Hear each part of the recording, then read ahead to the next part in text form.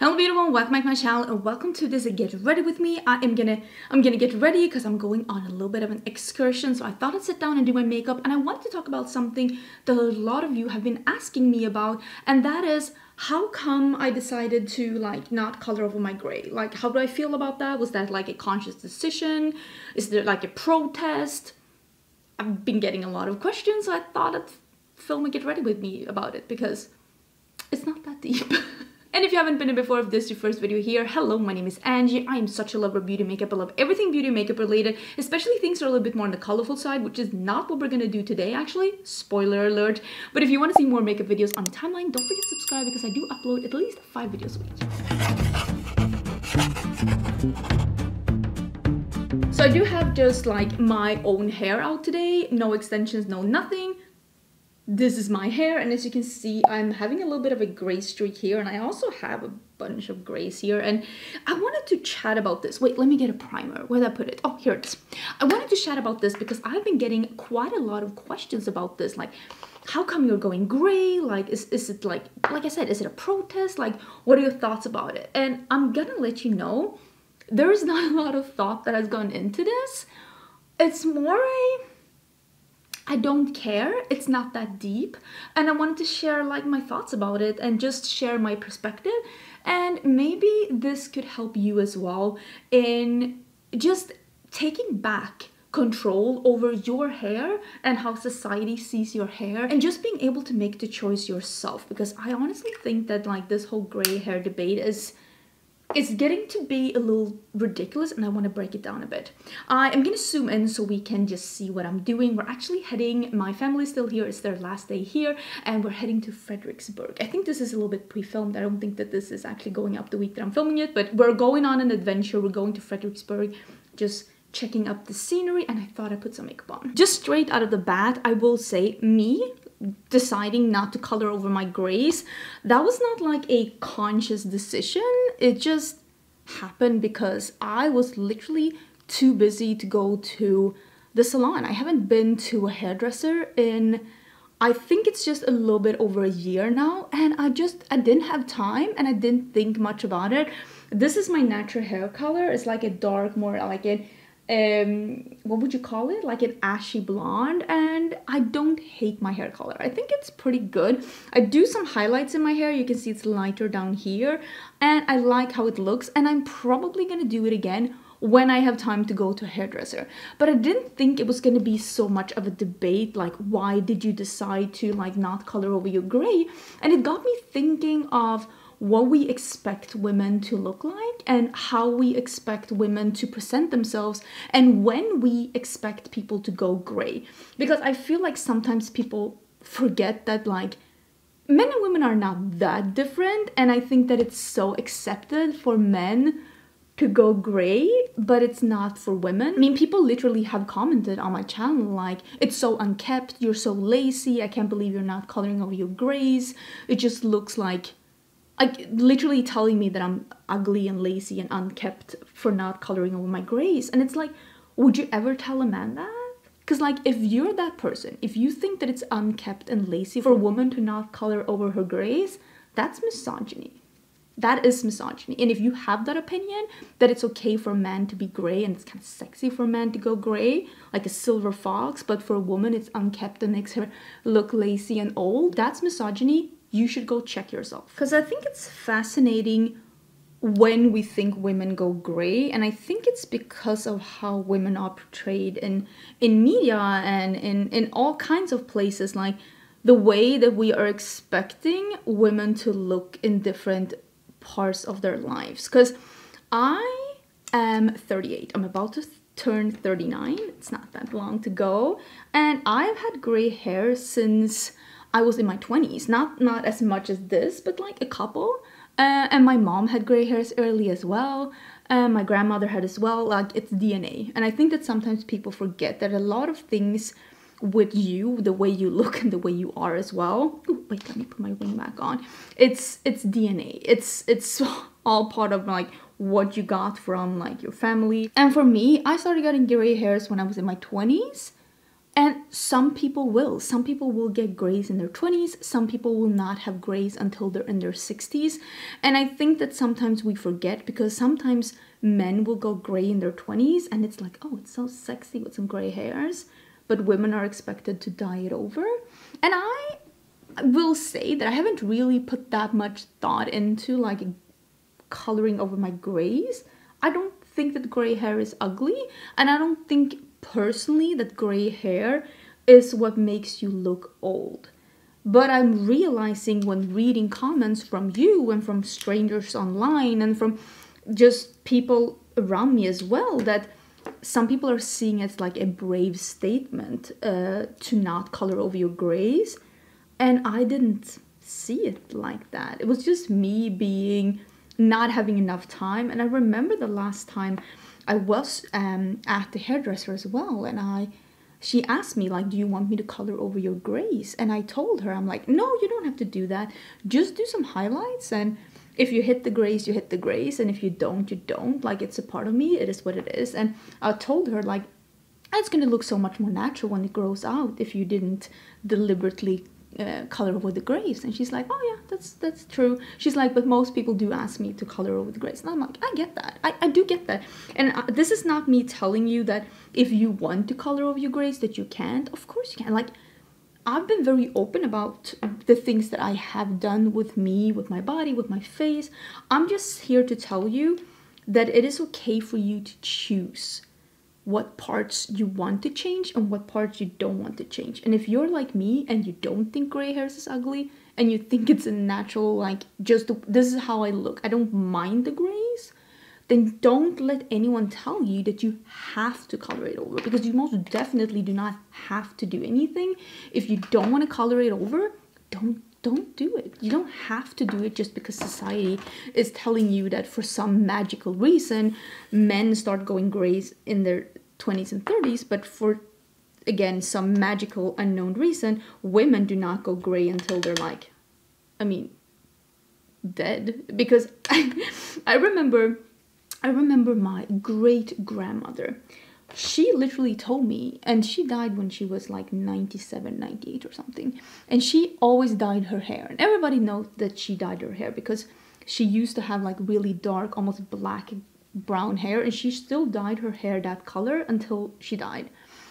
And she still told people, isn't it amazing that I never went gray? But everybody knew that she was dyeing her hair. But for her, it was important. It was part of her identity.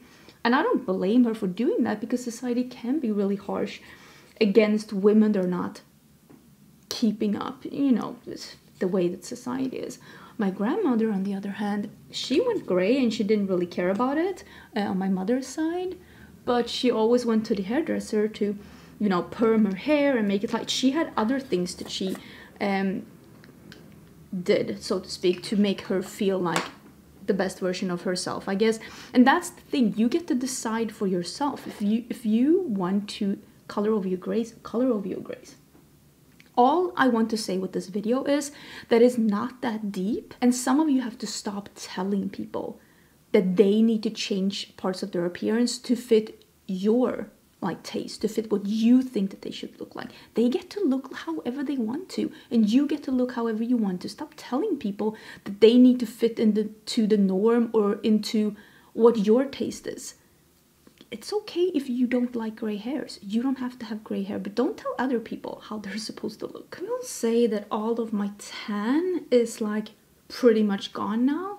So I'm actually using that foundation that I told you about, the Lisa Eldridge, and I said like, oh, it's probably too light for me when I have a tan. And now that my tan is gone, I feel like it's really a good shade for my like non-tan self. So I'm not gonna bronze too much because I don't want it to look too dark, since I am gonna be out and about today, and I always do my makeup so that it looks good in front of the camera and not in front of the camera. I don't always succeed, but I try. A bitch can try. I'm gonna be trying out the Not a Box of Chocolates by Colourpop today, and I think I'm gonna start with the lippy, and the brows. During my low buy, I went to just pick stuff that like makes me happy to do my makeup with, and I want to have a mix of like old and new.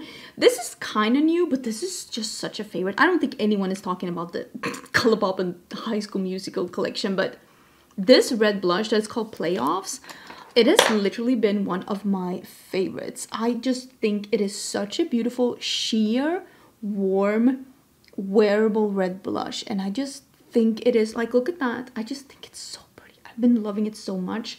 I wasn't able to put it down once it like when it launched. What was that, like a month or two ago?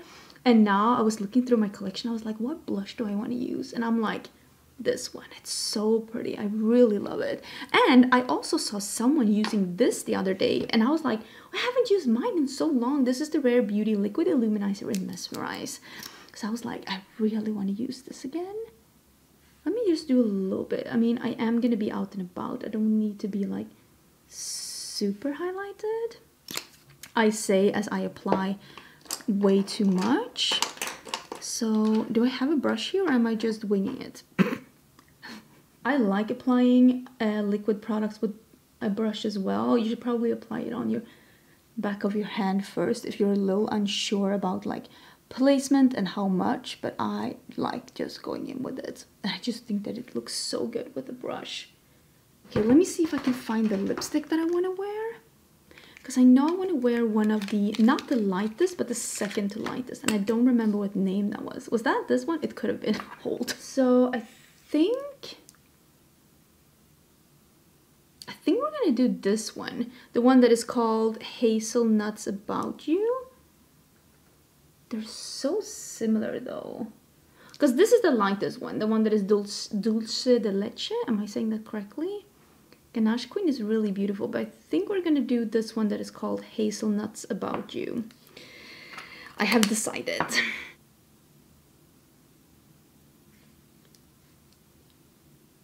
I like that. That's a really pretty color. So I am going to be using this palette here, the Not a Box of Chocolates palette. I'll actually pull up some swatches so that you can see, because I know that like when I use palettes for first time in a Get Ready With Me, ooh, let me do some primer while you're watching the swatches. I know that it helps to see some swatches of these palettes, so I know you have been enjoying that. I'm gonna do something neutral today. I want to test out the quality of this palette because I've heard the quality is like really good, and I just want to see if that is like true or not. I'm using a primer that's probably a little too light for what I'm doing, but this is the one that was in front of me, so here we are. It's a really good primer though. I love this primer. I'm just gonna try a couple of these out. I will say that this one that's called PB Brittle, it looks like it is some glitter in it, like encapsulated glitter, but there are no safety warnings on the back, so it's probably an eye safe formula, but I don't think that's the kind of look that I want to do. I don't know what I'm doing. Famous last words. I'm gonna start with this one, On Chip. I'm starting with that one. I'm not gonna really be talking about what I'm doing, just letting you know where we're starting out, okay? There is a lot of kick up in the pan, I will tell you that. That I could notice straight away, which probably means that this is a formula that's easy to pick up, which is a good thing, as long as there's like not a lot of fallout on the face, because that means that there's not a lot of like binders that keeps it on the eyes. I am okay with that. Another comment that I've gotten a lot is, but you're so young. And this always surprised me, because I don't know if people, like I said with genetics, if people don't understand that it is not necessarily 100% tied into age, like when you will go gray. It has to do with your family and your genetics. I mean, some people will go bald when they're 20, some people will go gray when they're 20, some people will go into menopause like earlier or later. There are so many things that is tied to genetics, and I think that sometimes, like I said before, I feel like pop culture and just media and just so many things have just decided for us when is it okay to have gray hair, and it has like decided an age for everyone regardless of like when you actually go gray. And I feel like it's the same with like wrinkles and so many things, and people will ask you about tips or like what you do to keep wrinkles away when it could be genetics or it could be Botox. And I just wish that we would be more okay with the gap where you're allowed to go gray. I wish it could be a little wider, because there are people that spend majority of their life covering something up that is actually quite natural, and it's nothing wrong. You didn't do anything wrong by going gray early. It's not like it's your fault. It's not like you used the wrong shampoo or that you went too much in the sun or any of that that could be with wrinkles, like you didn't use sunscreen or you were in the sun too much or blah blah blah blah blah. With gray hair, there is literally nothing, according to science, where we are with science right now, that you can do about going gray. And I feel like it's just such a shame that we are shaming people for something that they literally cannot help. Like, what are you gonna do? I mean, are you lazy for being born by your parents? Like, what is the meaning of all of that? And I understand that some people, like I said, they don't like gray hairs and they want to color it over and they want to have a certain color. I mean, I've had every color under the sun. I totally understand about, you know, your appearance is, according to me, a form of expression of your personality. And I mean, I had blue hair and purple hair and pink hair and blonde hair and black hair. I've had everything. And I don't think there's anything wrong with dyeing your hair to fit the persona or the aesthetics that you're into. There's nothing wrong with that. I just wish that people wouldn't do it, because otherwise people are going to say they're lazy. I mean, you're not. You didn't do anything to go gray. This is the shade Tiramisu, by the way, and that is a really good quality color. I will say, if there's something that I have learned after being in contact with brand owners and after like doing collabs myself and just talking about formulations and stuff, it is a lot easier to formulate brown eyeshadows than it is to formulate other colors and make them easy to work with. And one of the reasons, of course, is that brown will melt in more easily to your skin tone than a blue will, for example. So I always judge a neutral palette a little harsher, because it's like, if you are not succeeding with that, then what are you doing? But yeah, that is a really good quality color. Very impressed. I just deepen up a bit with the darkest shade in the palette, and I'm very impressed with how that is looking. I think we're doing this one, Vibe Shock. I never do like neutral like shimmers. I never do neutral shimmers, but today is the day. Am I gonna spray this? Oh, that picks up really pretty. Let me actually spray this. Let me give this the best chance possible, and I also am trying to not have a lot of fallout. I mean, it's a brown shimmer. I do like a neutral matte, but like a neutral shimmer. I'm not like head over heels, but I like how a neutral look looks on me. It's just that colors make me so happy. I mean, that is pretty. I mean, I can't say that that isn't pretty. That's really pretty. I'm gonna make sure that this looks a little bit more blended, of course. It's nice. You can tell that I'm like, I don't hate the quality. I actually think that the quality of these shadows is really beautiful. It's just that it's like all brown. But I mean, it looks pretty. I look pretty. Just would have preferred it if it was blue. I put a little bit of the lightest shade there in the middle, and I'm gonna just curl my lashes. I don't think I'm gonna do lashes today. Like, I'm gonna do my own lashes, no falsies, I mean. So I think I'm just gonna curl my lashes and do mascara. I have opened this one. This is the More mascara by We Makeup. It is my favorite mascara from an indie brand, because it is just so dramatic. It is like, yeah, it just really makes your lashes look like their most dramatic self. We Makeup is an Italian indie brand. I'm sure they're gonna have, oh, I think they're already started, like, they did like a sale month instead of this Black Friday sale to keep like their sale a little bit more spread out. I really like We Makeup. They have really good stuff. And this mascara, I cannot recommend it enough. So I think I'm gonna do 2 coats of mascara.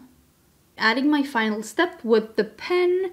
I will link everything down below in case you're interested. This collection by Colourpop, I think it's still available. Colourpop gave me a code. The code is Angelica and you will get, I think it's $5 off a $20 or more order. I think that's what it is. Oh, that is beautiful. But yeah, check the description box for more info. I'm gonna add another layer of mascara and then we can wrap this video up. I don't really know if this video was at all helpful for you because I feel like when people ask me, why did you decide to go gray? My answer is like, what do you mean? It's not really a decision. I've had gray hair since I was in my 20s. I've just been, I don't know, I just didn't have time to dye my hair and it's not that deep. And I understand while saying that and when seeing other people's reactions and when seeing what people say to me as well about being unkempt and not caring about my appearance, I see that it is actually that deep. And I do wish though that it wouldn't be.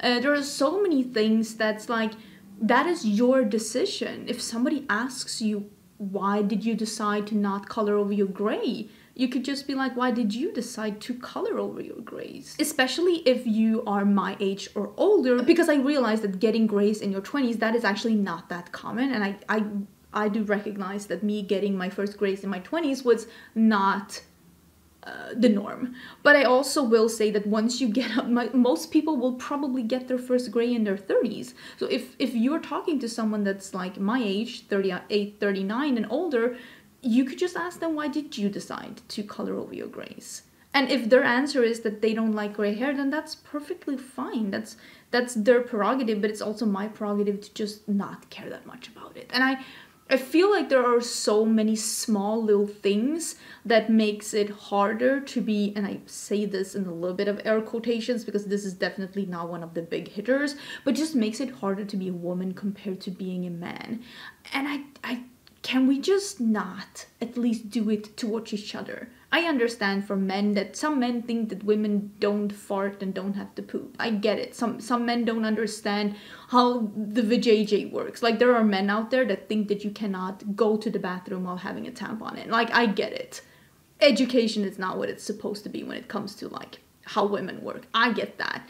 But these small things, we need to somehow break the whole like women and men age differently. We really do not. We really do not. And I think it's time to show men and also women out there that it is okay to choose your own adventure. You want to be gray in your 30s? That is perfectly fine. It's your body, it's your hair, it's your decision.